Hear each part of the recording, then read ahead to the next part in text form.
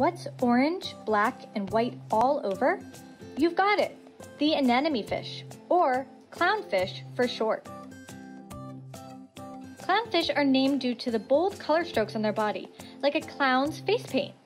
They are also named for the sea anemones in which they call home.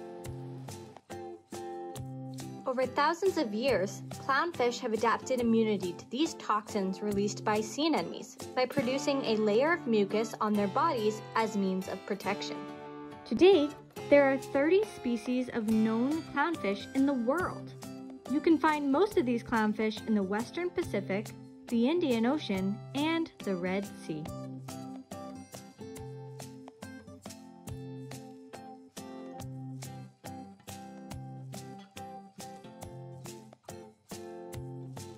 At the Seacoast Science Center, we have at least 4 species of anemonefish.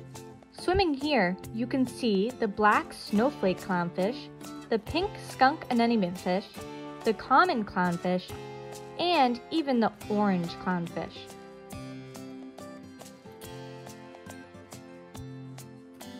The ocean is full of fascinating creatures like the ones we discussed today. To learn more, connect with the Seacoast Science Center and keep on exploring.